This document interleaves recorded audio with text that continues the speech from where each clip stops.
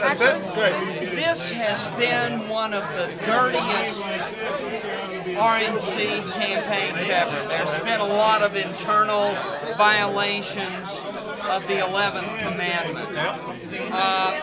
What is your feeling about that? It's unfortunate, and it doesn't, I think, reflect what Ronald Reagan tried to leave behind as part of his legacy, that, yeah, we can disagree as Republicans, but we should never be so disagreeable with each other that it turns ugly the way it has in this instance in some cases. So, you know, we've tried to keep this a very clean, and we have kept this a very clean race.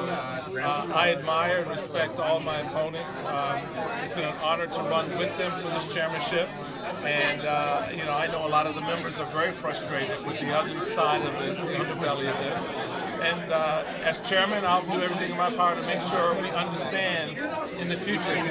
We don't roll like this. We don't do business like this. We do it a different way. We can disagree, but we don't have to be disagreeable. Whatever the result, you'll support the winner. Oh my goodness, yeah. Oh, absolutely. Absolutely. To do otherwise would be a disloyal Republican. So, and that's one thing I'm not.